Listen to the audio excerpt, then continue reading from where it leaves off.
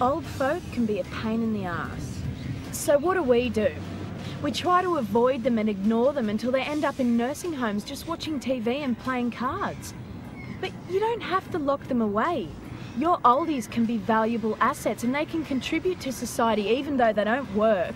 All they remember is the good old days, and they kind of smell like cabbage and kerosene.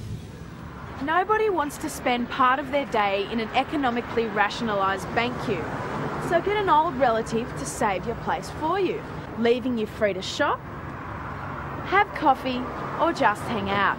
Because your time is valuable. Theirs isn't.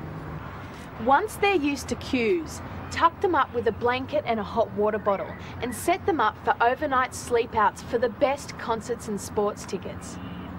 And you can use their disabled sticker to park in the best spots.